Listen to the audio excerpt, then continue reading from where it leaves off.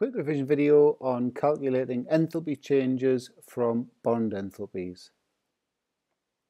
We'll start with some essentials. Bond enthalpy is defined as the enthalpy change when 1 mole of a covalent bond is broken in the gaseous state. So we can represent that by an equation like that. So we've got the molecule or the bond AB gas going to A gas plus B gas. They are always endothermic, so the delta H for all bond enthalpies will have a positive sign. And we often use mean bond enthalpies in calculations, and they will give you a slightly different answer compared to actual bond enthalpies. So we'll go through the method now as to how to calculate the delta H from bond enthalpy values, and then there's a couple of examples you can try, and then I'm going to go through the answers. So the first thing we would do is calculate the total energy needed or required to break all of the bonds in the reactant, and I tend to refer to that as energy in, E in.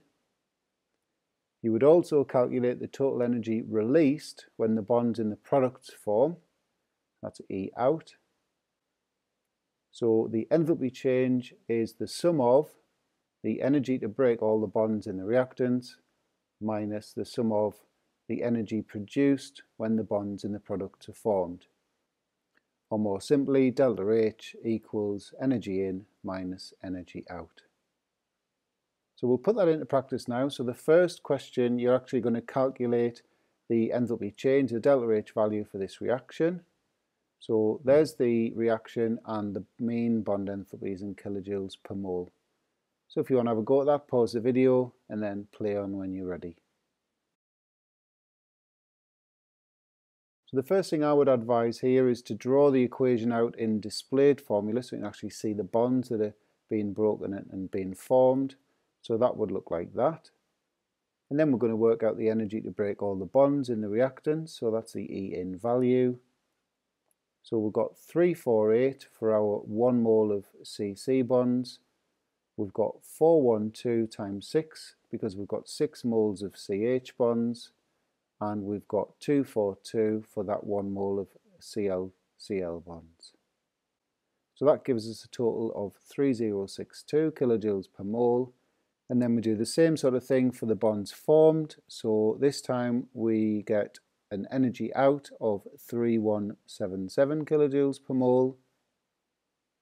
And so the formula delta H equals the sum of the bonds broken minus the sum of the bonds formed.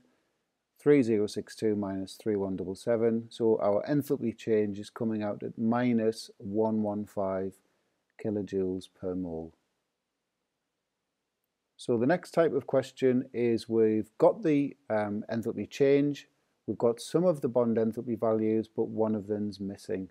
So we're going to calculate a missing bond enthalpy value.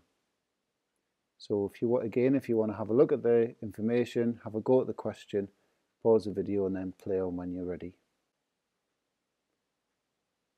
So for this one, we're given the delta HF, the enthalpy change of formation value for ammonia. So the equation that represents that looks like that. And remember, to fit the definition, it has to be to make 1 mole of ammonia, in this case, from the elements in their standard states.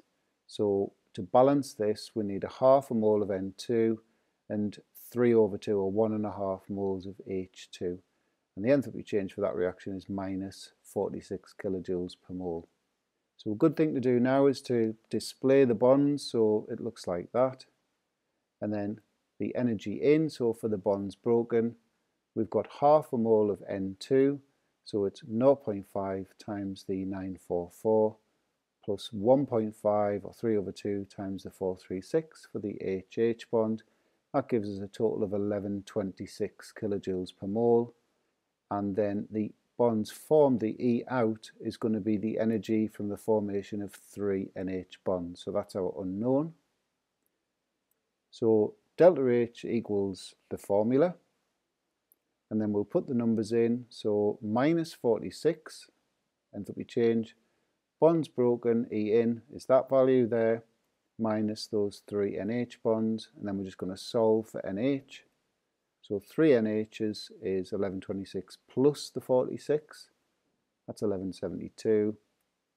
And then we're going to just divide that by 3. So we're getting 391 kilojoules per mole for the NH bond.